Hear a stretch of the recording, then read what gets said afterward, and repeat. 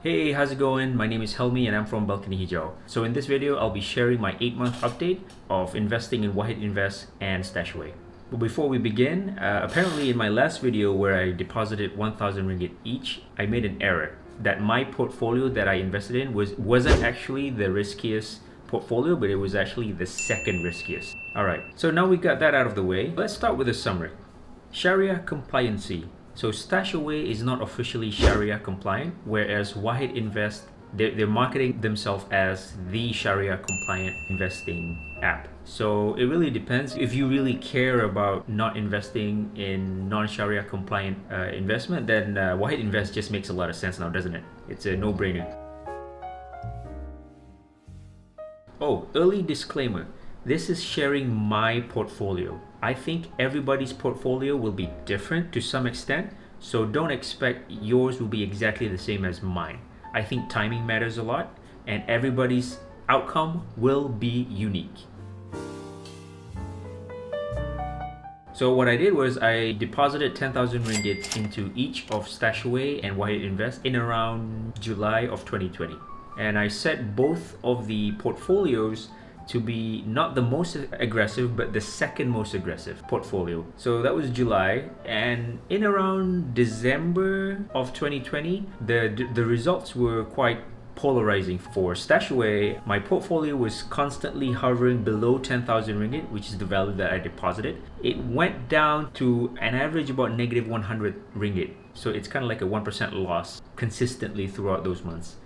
Whereas on Wahed Invest, I made a consistent profit of around 400 to 500 ringgit of that 10,000 ringgit that I deposited. A lot of people would disagree with how I count, but you can calculate however you want. But for me, I put in 10,000, I profit 500, that's a 5% to me.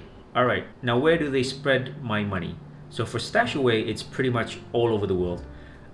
North America, Europe, everywhere pretty much except for Malaysia for some reason. Wahed Invest, on the other hand, puts your money into two big places, which is US halal stock market and also Malaysian stock market. So for me, I am kind of 8 months in, and the pros of using Robo-Advisors like significantly outweigh the cons. So I'm totally loving Robo-Advisors, and I will invest more in the future. So after 8 months of me using this, who do I think Robo-Advisors are for? If I have a friend who's just out of college, they want to know how to start investing, but they feel overwhelmed with all the financial lingo out there and they don't really care that much to do the research or whatever, I think Robo-Advisors is a pretty good way to keep everything on autopilot, because I feel like it's really designed for millennials or Gen Zs, because we are the generation that want things really quick. We're the internet generation. We want everything on our phones. So this is what the Robo-Advisor is giving us. It gives you access to your account on your phone where you can pretty much do everything. You can see how you're doing, you can see how much money you're making, you can see how much money you're losing, you can decide to put more money in if you want to, or you can decide to take money if you want to, and you can do all of that in the comfort of your own home. You can do it on your toilet as long as you have your phone and internet connection.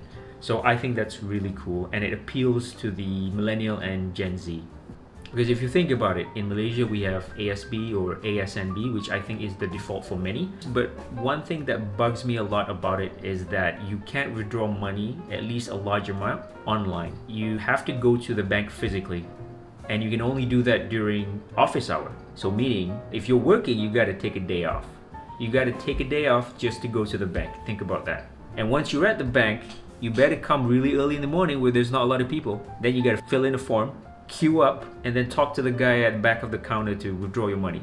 To me, it's ridiculous. You don't have to deal with none of that with the Robo-Advisors. Second, the thing is, not everybody's interested in, let's say, researching the market, looking at financial reports. Like, I don't really care. I just want to live my life. I would rather do something else rather than reading some company's financial report, you know? I think for people like that who don't care or don't want to allocate that time to do the research, I don't enjoy it. So that's why I feel like the Robo-Advisor is good for people like me. You just put in the money, you set your risk, and then they'll figure it out automatically. then this robo-advisor makes a lot of sense. Now, so who do I think robo-advisors are not suitable for? I think it's really not suitable for people who really enjoy picking out their own investment.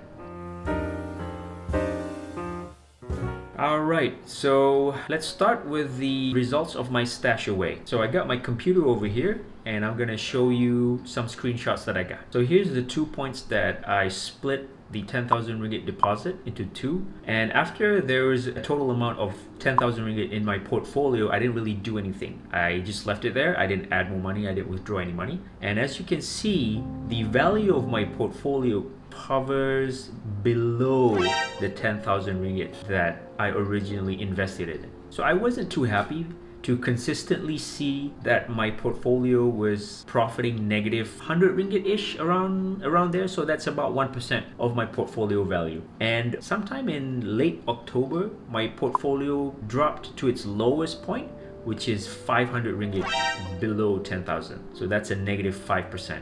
So after a couple of months of this, there were more times it was in negative than it was in positive for StashAway. I decided at that point, maybe around December, that, oh, you know what, maybe StashAway isn't for me. So I decided to just withdraw all of that 10,000 ringgit and do something else with it.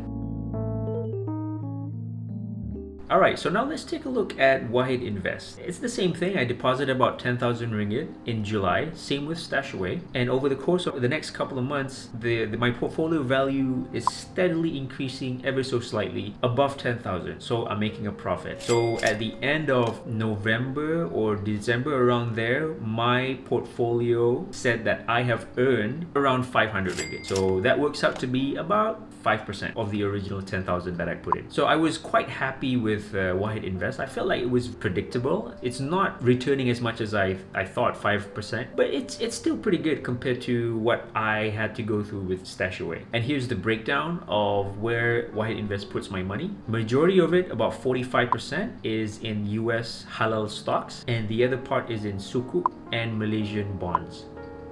What is Sukuk? Let's Google it real quick.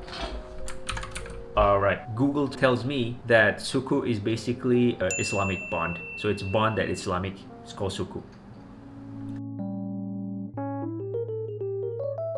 Now, can I withdraw my earnings? And the answer to both is yes. The moment that I request the withdrawal on the app to the point that I actually receive the money in my bank account is probably between 3 to 5 business days. For example, in StashAway, the moment my portfolio went back up above 10,000, I immediately withdrew. And I did manage to get all my money. So that was, yeah. Wahed Invest is the same deal. So right around February, early this year, I had an anniversary dinner to a nice fancy restaurant, and I decided to withdraw a little bit of money from my earnings in Wahed Invest to offset that dinner. As I look at it, like, it's kind of like a free dinner. So it's pretty good. Some of these profits that you just put in, you didn't have to do anything. You didn't have to monitor anything, buy or sell or whatever. You just put it in. And after a couple of months, you make this much money that is enough to pay for your fancy anniversary dinner. That's a win in my book. So there you go. Overall, the pros of the Robo-Advisor outweighs the cons. And I feel like Robo-Advisors are really suitable for people like me. And for people who are new to investing, they don't know where to start. I think Robo-Advisors is a great place for you to start investing. So what will I do next? I think I will continue to put more money into Wahed Invest every month. And on the same part, ever since I talked to some of my friends who are also investing in both Wahed Invest and also StashAway, where I said, hey, you know what, I'm not earning that much in StashAway. I think Wahed Invest is doing a lot better job to me. And then when I told them that, and then they're like, oh really? I'm like the other way around. My Wahed Invest is not doing so well, but my StashAway is doing really well. So that caught me thinking that this thing really depends on your timing or when you put the money in my opinion. So just because StashAway didn't work for me at this time doesn't mean that it's not going to be working for you. So which brings me to my next move. So I don't think I've entirely given up on StashAway. I will plan to reopen another portfolio with StashAway, but I'll try again with a much smaller amount next time. So there you go. So if you're interested in Robo-Advisors between StashAway or Wahed Invest, if you don't know which one to choose, why don't you just did what I did? Sign up for both, split your money into two, and let it run its course for a couple of months and see which one is better for you. So both of the links to sign up for StashAway and Wahed Invest is down there in the description. If you use my code over here to sign up for Wahed Invest, you're gonna get $2.5 bonus credited into your account, which I think is pretty cool. And for StashAway, if you use my link, you will get up to 30,000 ringgit worth of your portfolio value managed for free for 6 months. Pretty good bonus for you. All right. So I hope my sharing has been beneficial, and I'll see you in the next video. Goodbye.